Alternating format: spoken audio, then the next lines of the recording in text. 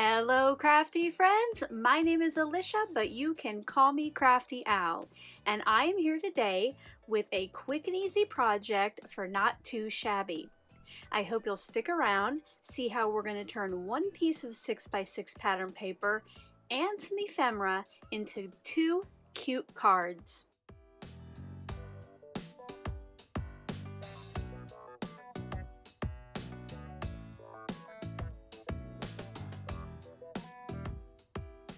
Thank you so much for stopping by today. If this is your first time to the channel, I hope that by the end of this video, you'll be inspired to click on that subscribe button below and ring that bell for notifications. If you're already a subscriber and regular viewer, welcome back. I'm so glad that you're here again. On the first of the month, Not Too Shabby released their latest box of the month. Right now, I'll put a quick picture up on screen for you. Half of it had some froggy related items and the other half were these adorable ladybugs. Now on the first of the month there was a hop with lots of inspiration, so I will make sure to link that hashtag search in the description box below so you can check it out. And speaking of the hop, there is still just a little bit of time to hop along and be entered to win a gift certificate to the Not Too Shabby online store. So make sure to go ahead and go check out those videos and leave them some love, follow all the instructions, and get entered to win. As of the time of recording, there were some boxes left, so I will make sure to link the box of the month and any individual items I might use today that are available down in that description box. I'm pretty sure this one will go quickly. Today I'm going to be using the Little Ladybugs paper pad and the Ladybug ephemera along with the March 2023 SheetLoad of Cards to get two cards out of just one 6x6 piece of pattern paper and some cardstock, of course. As I get into the process, I will let you know about other tools and products I use, but as always, if I ever leave you with any questions, feel free to leave those in that comment section below, and I'll get back to you just as soon as I can. Let's get crafty! Like I mentioned before, I'm going to be using the March 2023 SheetLoad of Cards for my layout, and I will be using the single card dimensions. If you would like this free printable, I will have the video linked below where I tell you how you can get it.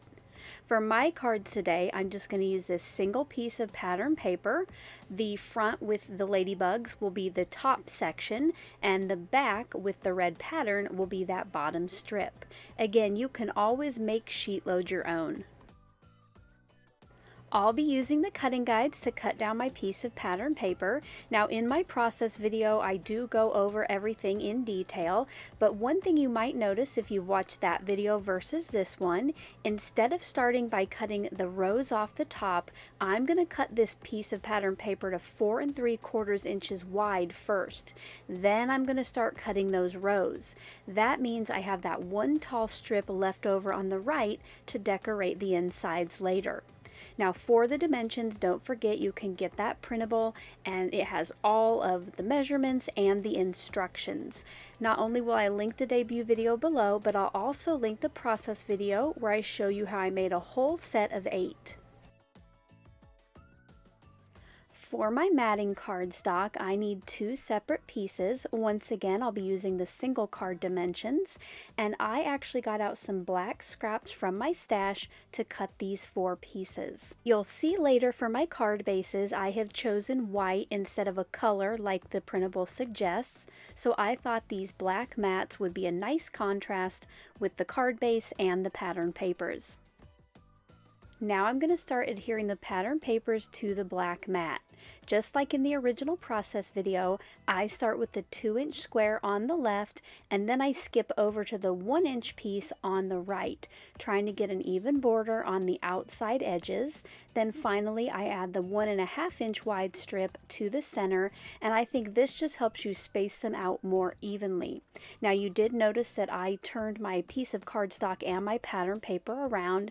I just find for me it's easier to adhere it when the paper is closest to me. The red pattern paper gets adhered to the bottom of this mat. Again, I try to keep those outside borders all the same.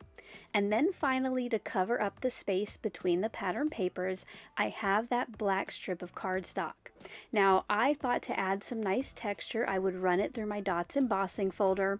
Now, you'll see later it's mostly covered up, but I still know I added that texture, and I do like the way it worked. That just got adhered flat down across that opening, and it does fill the cardstock mat left to right. I used the same process to get the pattern papers on the other piece of black cardstock, and then I brought in my card bases and I adhered these flat down to the front center. Now don't forget, you can always add dimension with foam tape, but I did try to keep the base as flat as possible because you'll see later it gets pretty thick. Off camera, I chose the ephemera that I wanted for each card front, and sometimes I like a little less of a white border, so I brought in my small scissors and did some fussy cutting. Now you could always leave it with the border it comes on because I do actually like a white border, but I just wanted a little less since I had so much ephemera on there. I did want the pattern paper to be seen. After I fussy cut that, I added some foam tape to the back, and now I'm going to start adhering all of my pieces down. When I do, I kind of have the ephemera go outside of that black border. I think it adds some more motion and interest to the card front. Everything, because it was on foam tape, got popped up off there, and it did end up being pretty thick. There were some small areas of overlap, like the Ladybug wing where there wasn't foam tape, so I did use my art glitter glue in my fine tip bottle to put a little glue under there and then stick it to the grass. Once that liquid glue had dried, I took some time and decorated the inside. I used up most of the scrap of red paper for a bottom strip, and then I used a couple of the accent stamps from the Hey Lady stamp set to add a little more color on the inside. And here are some close-up looks at the finished cards.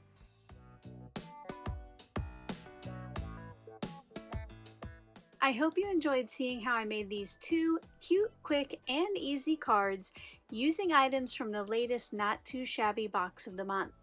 If you did, as always, a thumbs up is appreciated. Until the next video, I hope you're all having a crafty day. Bye-bye. Thank you so much for taking the time to watch all the way to the end of the video. I hope now you'll consider clicking on one of the videos or playlists I have linked above. And if you are interested in any of the products or tools I used in today's video, I do have some links in the description box below.